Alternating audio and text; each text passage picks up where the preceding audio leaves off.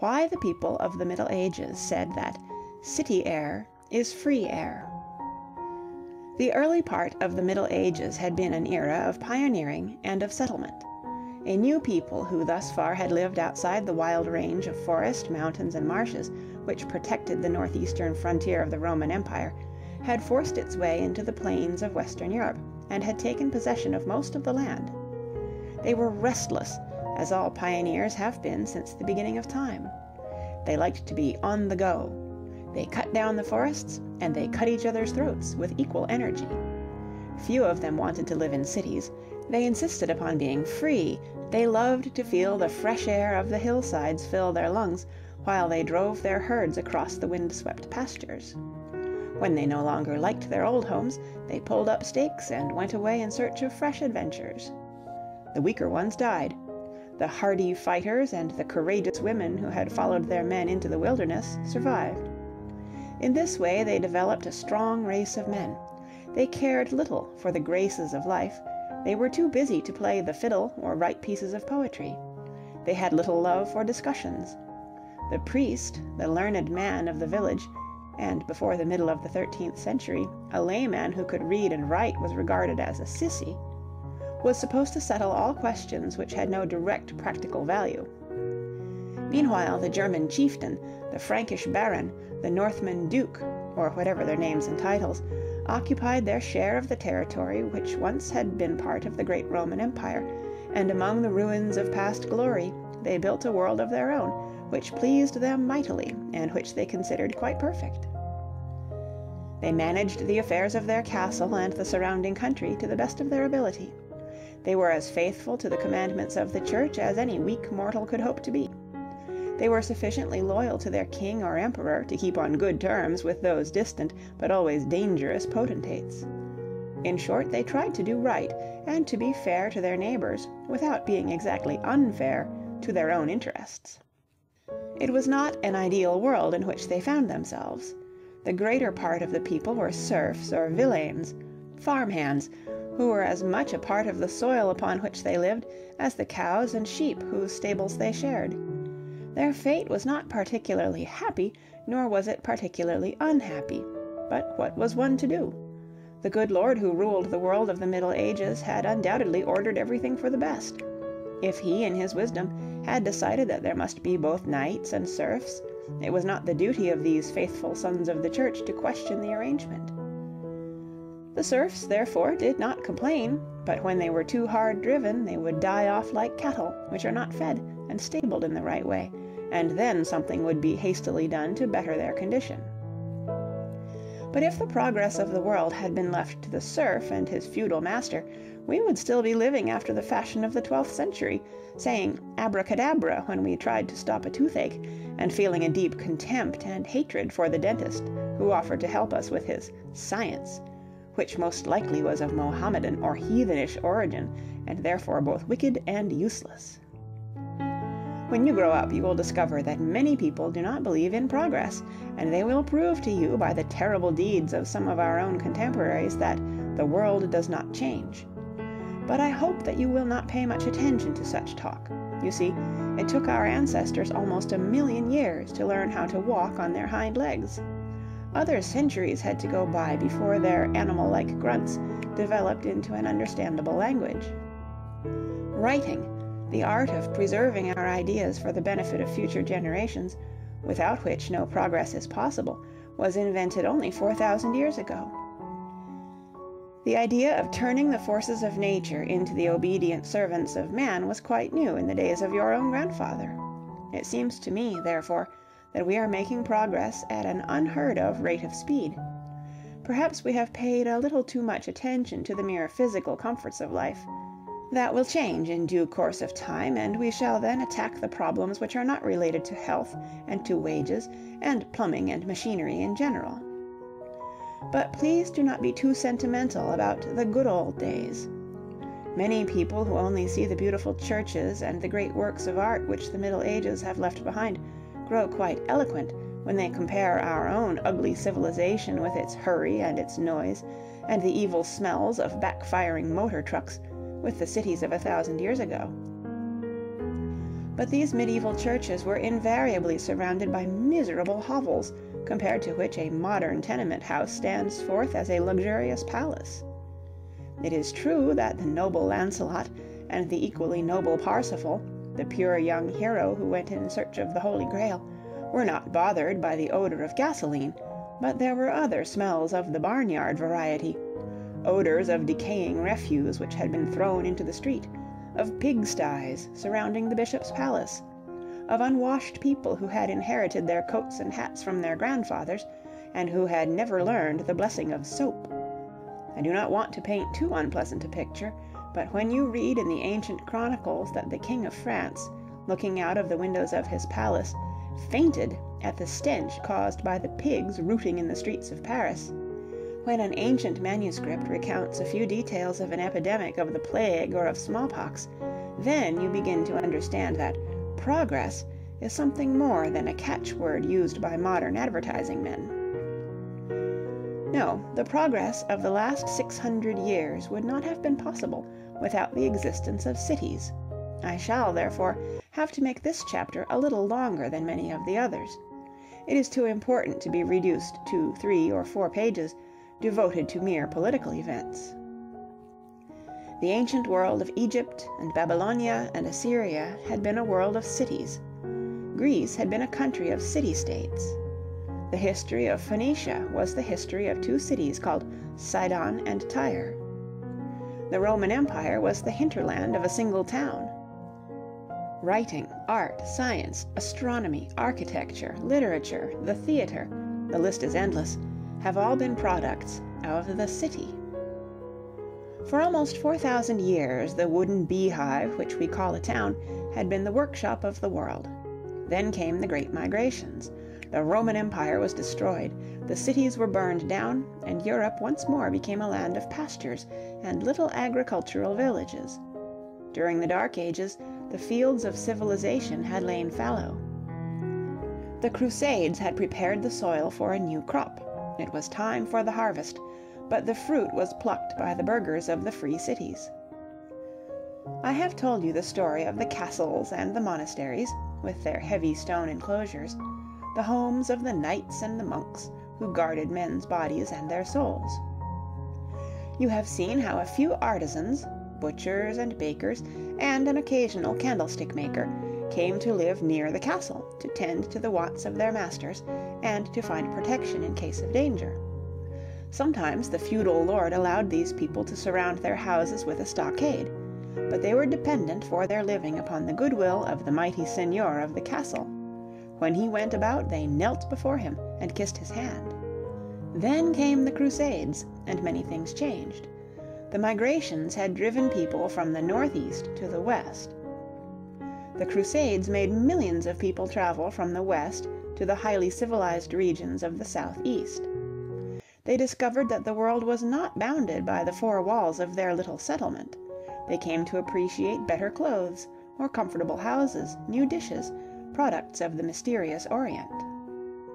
After their return to their old homes, they insisted that they be supplied with those articles.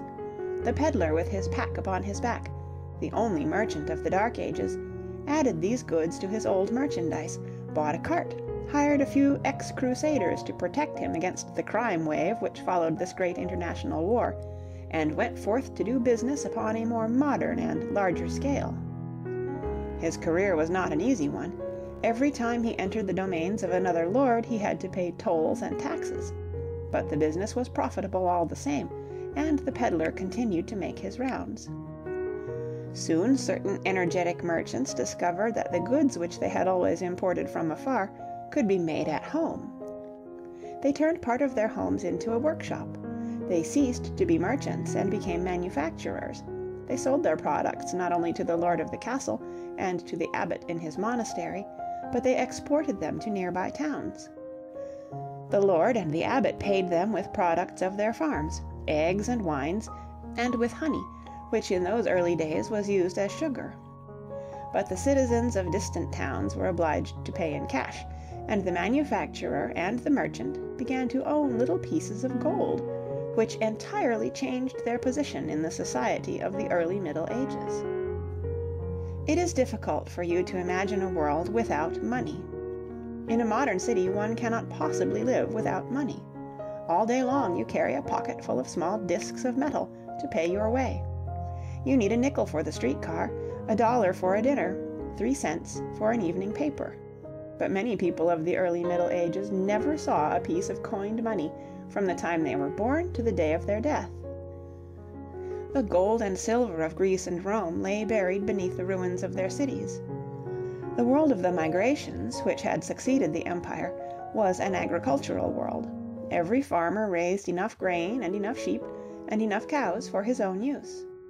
The medieval knight was a country squire, and was rarely forced to pay for materials in money.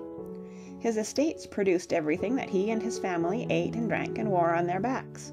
The bricks for his house were made along the banks of the nearest river.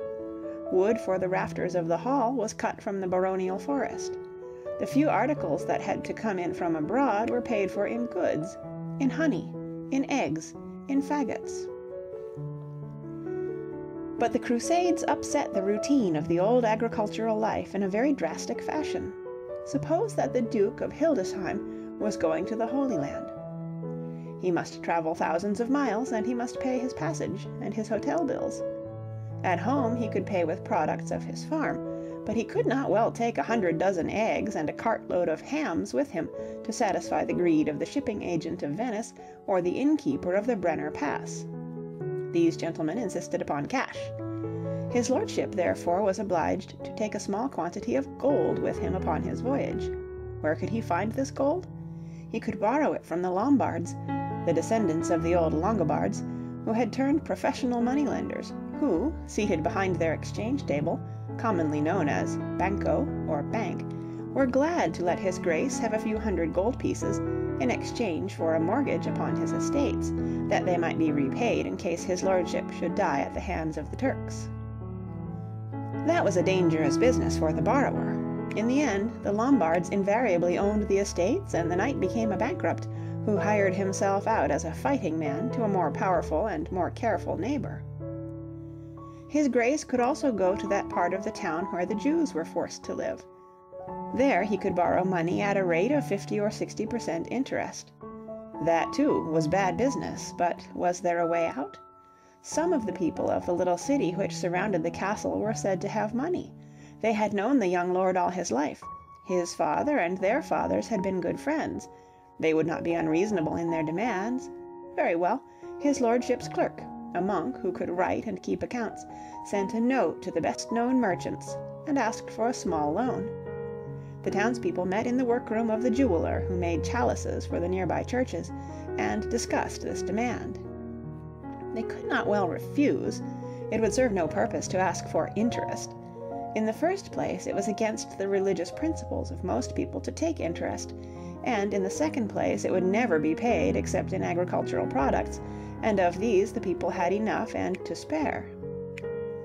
But, suggested the tailor, who spent his days quietly sitting upon his table, and who was somewhat of a philosopher, suppose that we ask some favor in return for our money. We are all fond of fishing, but his lordship won't let us fish in his brook. Suppose that we let him have 100 ducats, and that he gives us in return a written guarantee allowing us to fish all we want in all of his rivers. Then he gets the 100 which he needs, but we get the fish, and it will be good business all around. The day his lordship accepted this proposition, it seemed such an easy way of getting 100 gold pieces, he signed the death warrant of his own power. His clerk drew up the agreement. His lordship made his mark, for he could not sign his name, and departed for the east. 2 years later he came back dead broke. The townspeople were fishing in the castle pond. The sight of this silent row of anglers annoyed his lordship. He told his equerry to go and chase the crowd away. They went, but that night a delegation of merchants visited the castle. They were very polite. They congratulated his lordship upon his safe return. They were sorry his lordship had been annoyed by the fishermen, but as his lordship might perhaps remember, he had given them permission to do so himself, and the tailor produced the charter which had been kept in the safe of the jeweler ever since the master had gone to the Holy Land. His lordship was much annoyed, But once more he was in dire need of some money. In Italy he had signed his name to certain documents, which were now in the possession of Salvestro de' Medici, the well-known banker. These documents were promissory notes, and they were due 2 months from date. Their total amount came to 340 pounds Flemish gold. Under these circumstances the noble knight could not well show the rage which filled his heart and his proud soul. Instead he suggested another little loan. The merchants retired to discuss the matter. After 3 days they came back and said yes, they were only too happy to be able to help their master in his difficulties, but in return for the 345 golden pounds would he give them another written promise, another charter, that they, the townspeople, might establish a council of their own to be elected by all the merchants and free citizens of the city, said council to manage civic affairs without interference from the side of the castle. His lordship was confoundedly angry, but again he needed the money. He said yes, and signed the charter. Next week he repented. He called his soldiers and went to the house of the jeweler, and asked for the documents which his crafty subjects had cajoled out of him under the pressure of circumstances. He took them away and burned them. The townspeople stood by and said nothing, but when next his lordship needed money to pay for the dowry of his daughter, he was unable to get a single penny. After that little affair at the jeweller's, his credit was not considered good. He was forced to eat humble pie, and offer to make certain reparations. Before his lordship got the first installment of the stipulated sum, the townspeople were once more in possession of all their old charters, and a brand new one, which permitted them to build a city hall, and a strong tower where all the charters might be kept protected against fire and theft, which really meant protected against future violence on the part of the lord and his armed followers. This, in a very general way, is what happened during the centuries which followed the Crusades. It was a slow process, this gradual shifting of power from the castle to the city. There was some fighting. A few tailors and jewelers were killed, and a few castles went up in smoke. But such occurrences were not common. Almost imperceptibly the towns grew richer, and the feudal lords grew poorer.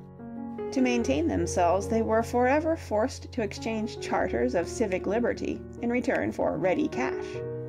The cities grew. They offered an asylum to runaway serfs who gained their liberty after they had lived a number of years behind the city walls. They came to be the home of the more energetic elements of the surrounding country districts. They were proud of their new importance and expressed their power in the churches and public buildings which they erected around the old marketplace, where centuries before the barter of eggs and sheep and honey and salt had taken place. They wanted their children to have a better chance in life than they had enjoyed themselves. They hired monks to come to their city and be schoolteachers.